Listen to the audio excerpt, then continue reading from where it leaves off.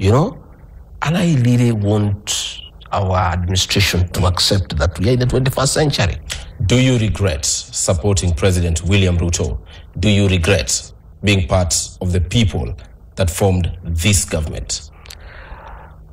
Well, before I answer that question, let me first say that I call upon this administration to abandon the culture of abductions and forced disappearances.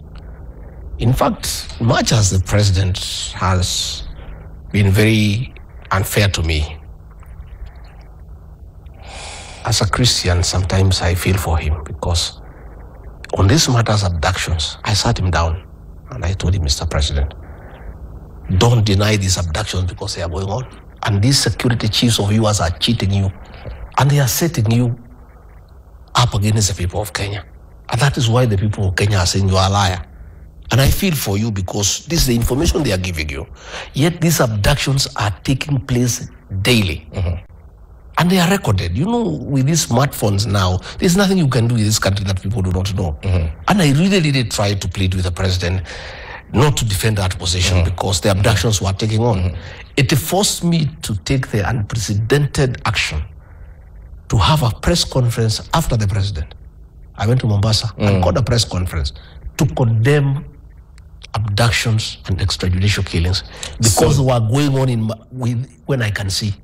And the president was adamant there's nothing like that. So and really these security people, when the Inspector General says there are no abductions, they are not done by police, then who is doing them? Why hasn't he arrested the people?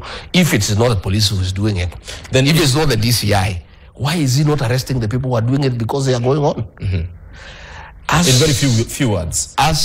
In very few words, do you regret forming this regime? I don't regret having supported President William Ruto. One, I got the opportunity to serve and to learn.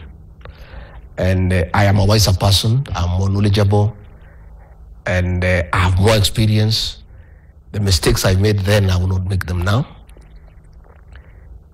The only regret I have is that I dealt with President William Ruto as a Christian. All right. I trusted him. I believed in him. Whatever he told me, I took it as the truth and acted blindly. Excellency. Another day, given another opportunity, I'll engage him as a politician. And as a politician, you trust nobody. But again, I'm also happy that I served with him, because I've also known him. And President Kenyatta had told us many things, and we doubted. Now that I know. So I am happy that I worked with him. I know him. And along the way, all right,